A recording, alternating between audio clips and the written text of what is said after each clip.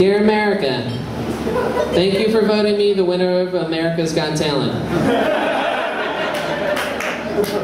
Once again, you have showed the same unerring wisdom and discernment that you exercise in all manners of mob rule, including the Los Angeles race riots, the election of George Bush, and that time only 3 people showed up for my surprise party. And it ended up being a double surprise because it was like, surprise! Nobody likes you! But now that I am a powerful Hollywood player, those 3 people will be given their own sitcom called Mom, Grandmom, and Mr. Whiskers.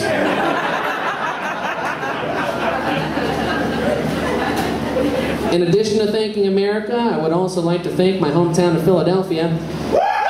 Even though Philadelphia is a part of America and therefore really doesn't need to be thanked separately, since I already thanked it. If you ordered the salad bar and then said, I'd like some tomatoes too, the waitress would say, that's included in the salad bar. And then she'd roll her eyes, which you'd use as justification for not tipping. Of course, you wouldn't eat any tomatoes anyways once you discovered that the salad bar also included pudding. Regardless, I, Doogie Horner, grand prize first place winner of the national television show America's Got Talent, will thank Philadelphia anyways, even though I will never go back there, ever again. Not even if you gave me $1 million, especially since I already have $1 million, which I got as part of the grand prize for winning America's Got Doogie. By the way, thanks for changing the name of the show. What was the name of the city I used to live in before I was on television?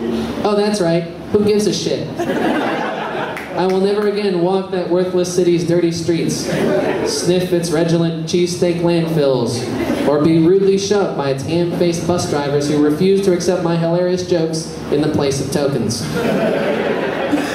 I will never again stand in front of surly drunk audiences in Russian-Ukrainian benevolent associations, as I slowly sweat through my suit and fantasize aloud about winning national talent competitions. Because I will be busy sharing a Sunday with Chris Rock as he begs me for advice.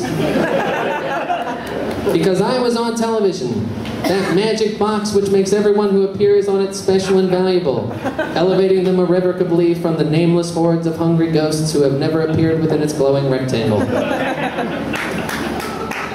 Also, please keep your eyes peeled for my new sitcom, Doogie Horner MD. Thank you and good night.